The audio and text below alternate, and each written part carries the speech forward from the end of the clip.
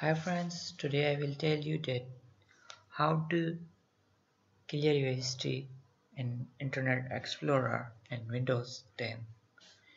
So first of all, we have our need open for Internet Explorer. So you and me also click on the Internet Explorer. Then it's open Internet Explorer or Internet browser. Then you have a need click Alt and H.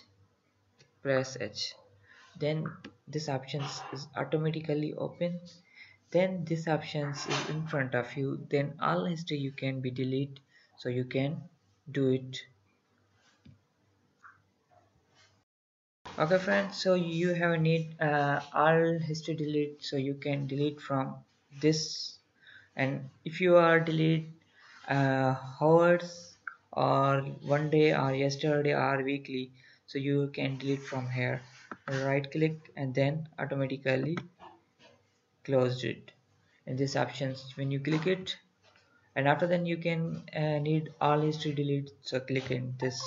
After then automatically option these all options, and password of if you are use Facebook and other, so automatically remove from there. If you are click it, then it's a mark when it's automatically removed. But if you are not click it, then automatic your password is saved on there. So I click it the history.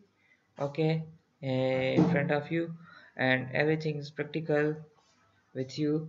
And friend, I request you just that must be give me a suggestions about my videos and properly watch my channel. There's a lot of videos and different topics. And lastly, and I set a request to you just that give me a suggestion in the comment. And lastly give you must be subscribe. Only last a request to you did.